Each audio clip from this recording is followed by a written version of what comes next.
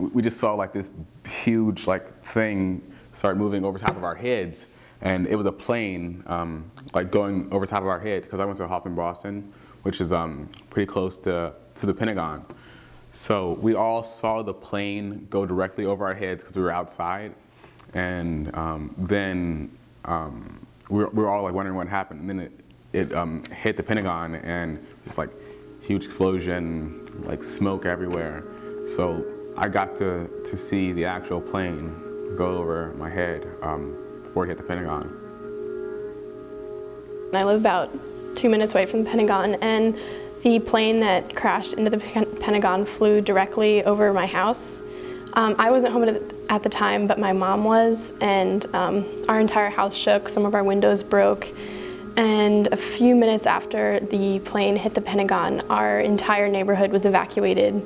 Men with Humvees and bazookas came down the street, knocked on everyone's door, and basically told them to get as far away from DC as possible in case a nuclear bomb was deployed.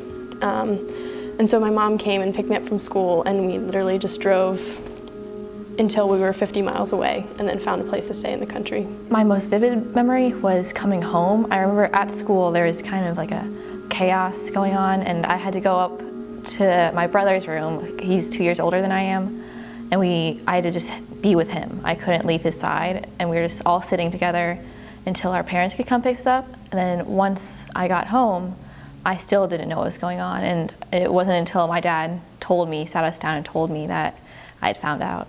I remember that day because I taught in 820, and so it was just about the time of the attacks.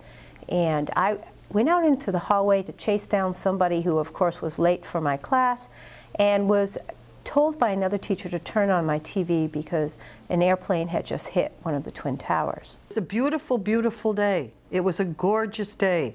I came out of my office, I walked the parent to the main office, and I looked up, and the television was on, and the first Twin Tower had been hit.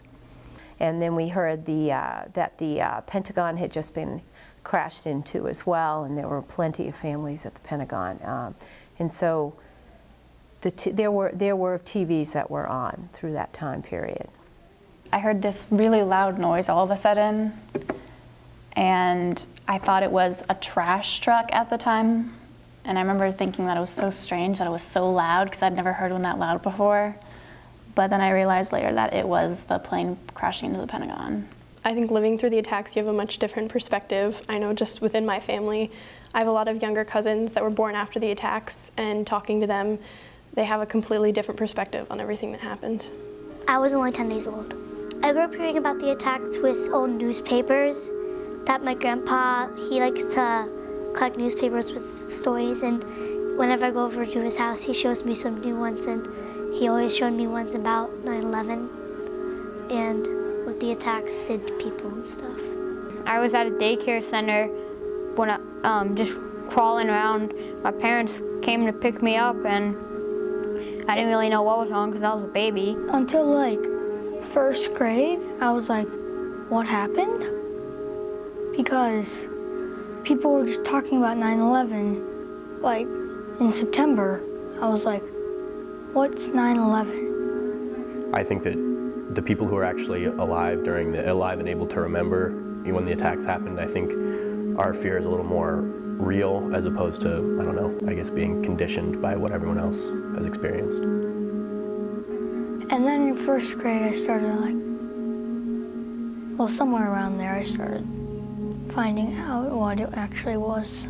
There's like a line of people who remember that day really well and really traumatized that day, and after that line is where it's going to be a huge difference. I think it's less people who were born after 2001 or before 2001. It's more like once you could remember and once you couldn't remember. I started really understanding that it happened and that people are capable of this in 3rd grade. We won't know until the people who were born after are old enough to realize the significance of what happened. Yeah, I think that it's even for those people who were born after it happened and who don't really remember it. I think the effects are are really great. They're going to be more than generation lasting.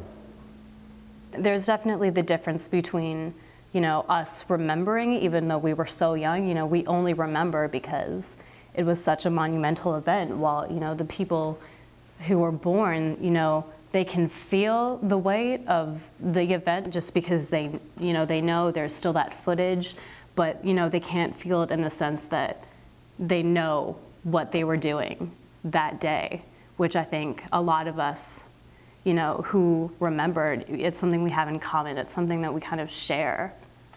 I think anyone within this area felt attacked a lot. And I believe that the generations that follow can read about it, and it can be an interesting story, and it can explain a lot of the events that have happened since then, whether it's the wars and everything.